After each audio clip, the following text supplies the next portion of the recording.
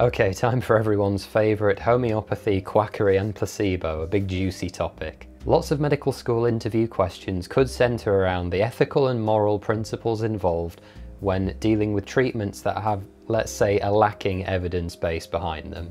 This is an area where you need to be able to leave your personal feelings at the door. It's really easy to be reflexive and dismissive when answering these types of questions, but in your interview you really can't afford to do that. You need to be able to reason and work logically through these problems to solve them in a structured way, and that's what we're going to talk about today.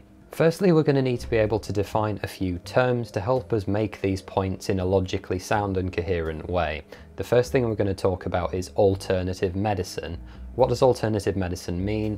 Well, it's a bit of a catch-all umbrella term, basically for any treatment that is not conventionally used by qualified healthcare professionals, usually because they lack a supportive scientific evidence base for their efficacy. And good examples of alternative medicines are systems such as chiropractic, acupuncture, crystal healing, bone manipulation, things like that. A good example within that bracket is homeopathy. It's worth looking at homeopathy as its own thing, I think. Homeopathy is a system of alternative medicine that essentially uses very, very tiny amounts of substances that in larger amounts would actually cause similar symptoms to the symptoms that the patient is experiencing with whatever illness they have. Essentially, you're using very small doses of what would in larger doses cause similar symptoms to the illness the patient has. And finally, the last thing we need to understand is placebo. And what placebo is basically when you're running a controlled trial to test whether or not a drug works, one arm of the trial, one group of patients will receive some sort of treatment that has an active effect. So it could be a real surgery or a real tablet that has an ingredient in it that does something, okay? You're expecting that group to have some sort of physiological change. The placebo group receive a treatment that is in every way identical to what the first group receives, but crucially it's missing that active ingredient, that real intervention. They will receive some intervention, but you're expecting that intervention to do nothing. If it was a pill, for example, the first group would receive a pill that had an active ingredient in it that we were expecting to induce some change. The placebo group would receive a pill that was exactly the same in size, taste, colour, shape, texture, the packaging would be the same. But crucially, the placebo one would be missing the active ingredient. And the reason you do this is so that when you're analysing the data from your trial, what you'd be hoping to see is that the group with the active ingredient responded to the change and it made some difference to the outcome, but the placebo group had a very minimal or no change because you didn't include the active ingredient. Therefore, you can say it was the active ingredient that made the difference because that's the only thing we changed. I would also be really careful not to disregard the power of the placebo effect and just kind of dismiss it. The placebo effect can be very powerful and have significant effects on outcomes. It's been shown across a number of trials, I think, to adjust patients' perception of pain.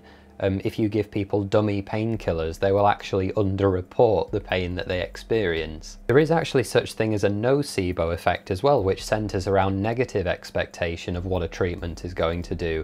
If with the real drug you give the patient a list of the side effects that that drug may have on them, even if you give them a placebo, it may actually induce some of the negative side effects of the real drug, even though you haven't given them the real drug. It's all the power of the mind. It's really, really interesting.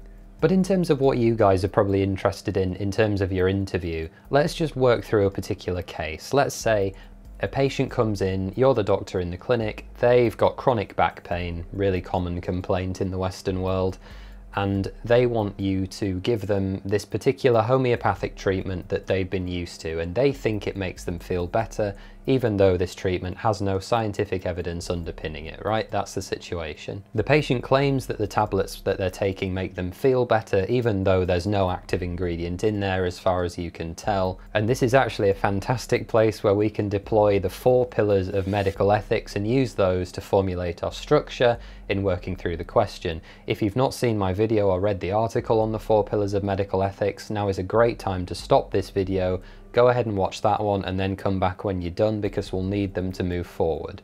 Let's start with autonomy because it's maybe the easiest one to use. The patient has their own free will and can ultimately very much do whatever it is they want. If they want to ignore everything you tell them completely and then go down to the corner shop and buy this homeopathic treatment from the person there, you can physically do nothing to stop them. That is their prerogative. Of course, you also have your own autonomy as a medic, and they've asked you to prescribe them this homeopathic treatment. You can absolutely refuse to do that. You don't have to prescribe anything to anyone you don't want to. Ultimately, if they feel that the treatment is going to be of value to them, that's up to them and that's their priority. It's simply a capital value-based exchange. If they want to spend their own money on that product, even though it doesn't do anything, that's their choice. Of course, I think things can get a bit more interesting when we're looking at the idea of beneficence, that is, acting in the patient's best interest, and in this case, your role is to advise. And there are actually, I think, a few different angles you can take here. The first being is that simply they're probably a waste of money if there's no active ingredient in. And if you live in a particularly deprived area, or the patient, has complained about money problems before, advising them that they are a waste of money and many of these sham medicines are expensive because of the nature of them, then you can certainly tell them that it's probably not a good investment of their money. The second, I think, more major concern is that if a patient engages with alternative medicine systems and they feel like they are working even when they're not, the danger is that the patient may continue to seek these sorts of treatments instead of going after the conventional treatment that will actually help them with whatever their problem is. And while probably in most cases this won't make a huge amount of difference, if you're looking at something like chronic irritation, these kinds of things can eventually lead to certain forms of cancer.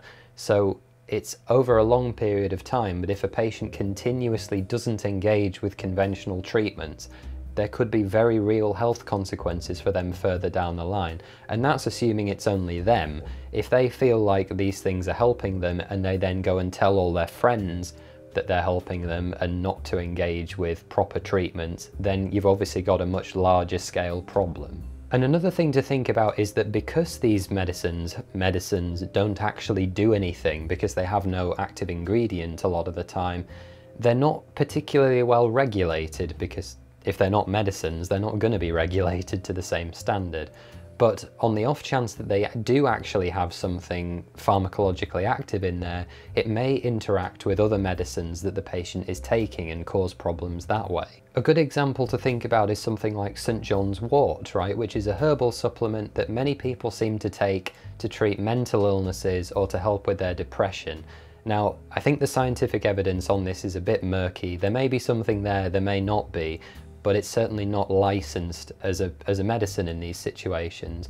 But St. John's wort does actually interact with a whole load of other medications, including the birth control pill, beta blockers, and statins. In all of those cases, it reduces the activity and efficacy of those other drugs, which can obviously have massive consequences. And we could actually flip this argument on its head and say, what about if you, as the doctor, want to prescribe say a homeopathic treatment that doesn't have any evidence behind it? There are a few positive arguments in this case.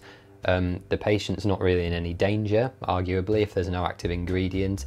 They may stop bugging you and, stop taking up your time.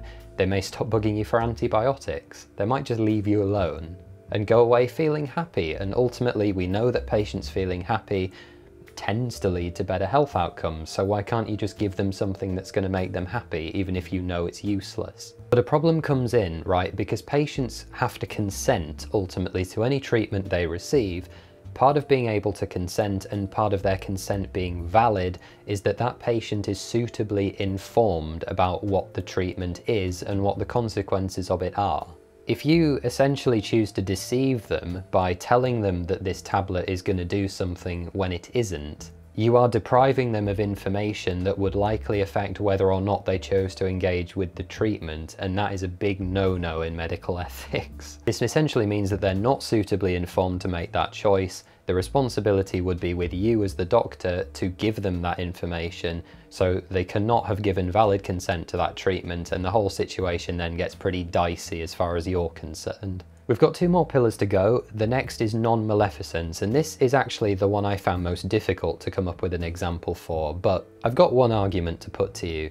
That is that because of the placebo effect, we know that it can have both positive and negative effects, right? Regardless of what the intervention actually is. Even if they receive a dummy treatment, such as a dummy tablet or sham surgery or anything like that, we know that the patient can experience outcomes as a result of simply having had an intervention. And to me, because that can have negative outcomes as per the nocebo effect, even if you do the smallest of extra interventions beyond just your consultation, that then provokes an opportunity for something negative to happen. Whether or not you think it will, or you mean it to or not, the fact that you've done anything at all invites an opportunity for negative consequences and therefore the potential for harm to come to your patient. And as I said before, this can either be directly to that patient that you're dealing with or someone else that they go off and then have a conversation with. So you've got to be really careful. And lastly, from a justice standpoint, in the UK, everyone pays into the NHS a relative amount that's calculated for them, and then they should, in theory, receive the same standard of treatment out of it. I think that's fairly non-controversial. But obviously there's a problem if you have one doctor in some isolated town somewhere that instead of prescribing conventional medicines that we know to work, chooses to prescribe alternative treatments and recommend weird and wacky things. That patient group is going to have worse health outcomes on average than groups that are treated with conventional medicines. That's why we have clinical trials. And so basically, if within your practice you don't stick to the NICE guidelines, you don't prescribe the things you're supposed to prescribe and engage with these kind of unproven other health systems, then that's going to cause problems, both for you in terms of your professional accreditation probably, and ultimately the patient's health outcomes. It's a big no-no. Just do what the NICE guidelines say. Patients are ultimately, you know, perfectly able to go and engage with these alternative health systems if they want, but as a doctor, you shouldn't really be engaging with them. You should just advise patients of what the best course of action for them is in terms of their ideas, their concerns, their expectations, and getting them as good a health outcome as possible. So thanks for watching, guys. Please be sure to hit that like button for me, leave a comment, subscribe to the channel. Don't forget to go and check out postgradmedic.com for more free videos and articles just like this. You'll find the online article attached to this video in the description below. And you can go and find me on social media at postgradmedic on Facebook, Twitter and Instagram. Thanks very much for watching. Take care and I'll see you next time. Bye.